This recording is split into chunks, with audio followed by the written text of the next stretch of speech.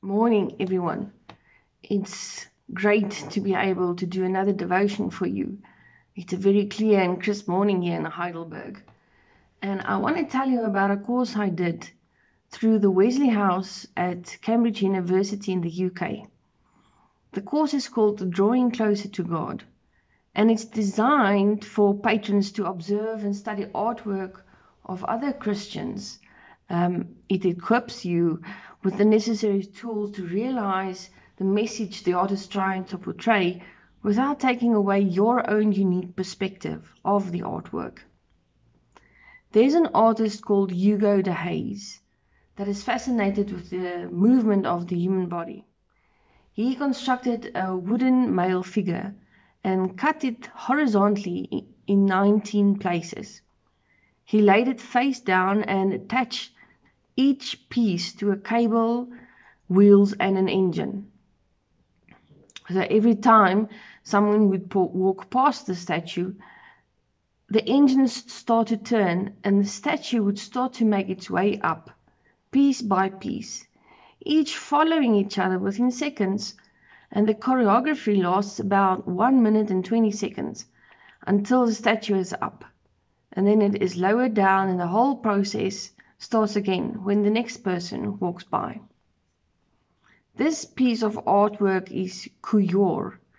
When the artist was asked what the inspiration was for this specific artwork, he said he took into consideration the concepts of dying and rising. When I saw the statue and how it moves, I was struck by its stillness, the lifelessness, and then as soon as someone passes, it sprang to life. When I relate the concept of death and rising to the movement, I am reminded that the process of Jesus' death until resurrection was a cleansing process, making the old new, dying of sin and the resurrection of new life, and the opportunity for mankind to rise with Jesus into new life. For me, the coupure resembles a figure defeated by sin, laying face down like a soldier that was slain in battle, waiting for the one to pass and breathe new life into him, making him move and come to life again. There was a statement made that says, art was central to human existence, and morality and creativity were aligned with it. We must remember that Jesus was brought up as a carpenter, following in his earthly father's footsteps, who created functional artwork from pieces of wood. But the most profound piece of artwork was the wooden cross that was instrumental in the death of Jesus Christ, who is the creative word made human. There is a scripture in the Gospel of John. It's written in the passage of Lazarus' death and resurrection.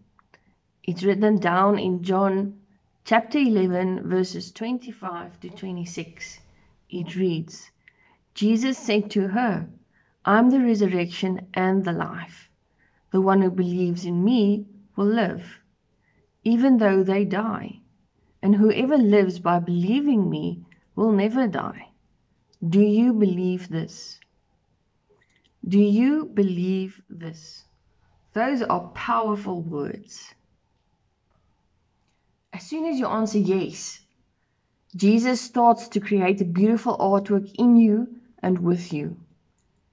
You become a piece of wood, and Jesus starts to chip away at your exterior, removing the defensive walls. As he chips away at the bark, the inner layers are revealed. He takes his chisel and hammer and carefully shapes your being until a new form is created. In his excitement, Jesus picks up a brush and dips it into the varnish, painting layer by layer. He infuses you with his love, and he steps back for a moment, totally in awe of his artwork. Every now and then, he pulls out the sanding paper and smooths out the edges, gently reminding you of your purpose by breathing new life into you. Something else happens when you say yes to the question that's posed in John by Jesus. You enter into a relationship with Jesus. Your being is in relationship with his chisel and hammer. As you bend and move, Jesus works in and with you to bring forth the being he so desperately wants you to be. You are in relationship with the brush and varnish as you open yourself to the love that he offers. And as he steps back every so often to smooth your edges, you deepen your relationship by repenting of sins and following Jesus' commands. There's another type of relationship, the relationship between human beings. We are in relationship with our spouses, our children, with our parents and our siblings, and we are in relationship with our friends. During this time, are we breathing love into those relationships? It can be a breath in the form of assistance, encouragement, providing basic needs. It can be a breath in the form of laughter and playing. It can be a breath in the form of a telephone call, a WhatsApp message, or a conversation over Skype. But lastly, we are in relationship with ourselves. Are you attending to the needs of your physical being, intellectual being, or your mental being? Are you attending to your spiritual needs? Let the answer to all these questions be yes. We have come to the end of our devotion today. Let's bow our heads in prayer.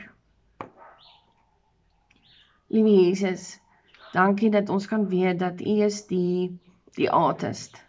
U vorm ons en maak ons volgens U wil, sodat ons die persoon kan wees wat U wil hê ons moet wees. Laat ons asseblief die voorbeelde wees in ander mense se lewens. Laat ons ook 'n breath of air in hulle lewe wees, motivation en dankbaarheid, liefde, vertroue, encouragement, motivation. Dankie Liewe Jesus vir die liefde. Dankie dat ons kan weet, U is elke dag saam met ons, U loop saam met ons, U hou ons vas. Ons bid dit in Jesus naam. Amen.